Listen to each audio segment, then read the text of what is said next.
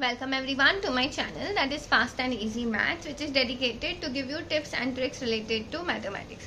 So students, today we are going to solve a question where the given details are 2 raised to x minus 2 raised to y is equals to 496, and we need to find the value of x plus y.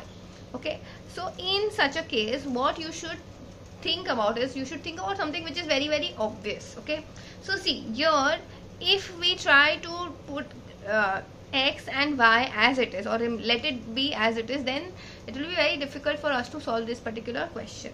But here I know that 496 is a positive number, right? Therefore I can say x will be greater than y, right? So I can say that x will be nothing but what, y plus some value. Okay, from here you can start solving your question. So you will have 2 raised to y plus k minus 2 raised to y is equals to 496. Now this, out of these two, I can say 2 raised to y can be taken out, so I will be left with 2 raised to k minus 1 is equals to 496. So till here you have come. Okay students, if you like the way I am explaining, then please go ahead and hit the like button, because that gives me tremendous amount of encouragement in doing these kind of videos.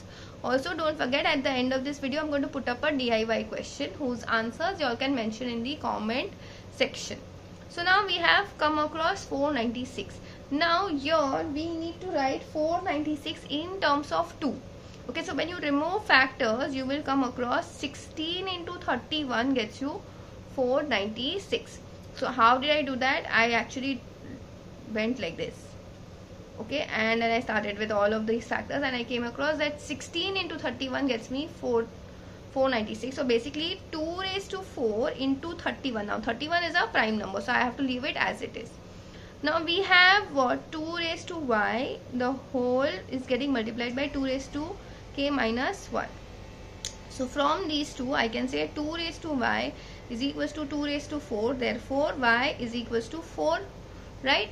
Because the bases are same. And I can say 2 raised to k minus 1 is equals to 31.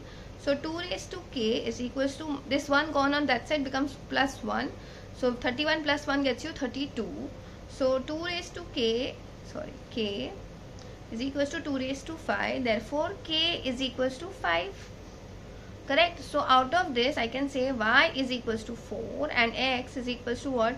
K plus y, which was what? 4 plus 5, which is coming out to be 9.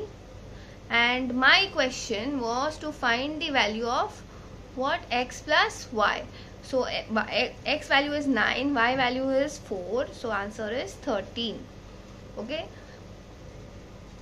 Now coming to your DIY, you have to tell me 3 raised to x minus 3 raised to y is equal to 243. You will have to tell me what is the value of x plus y.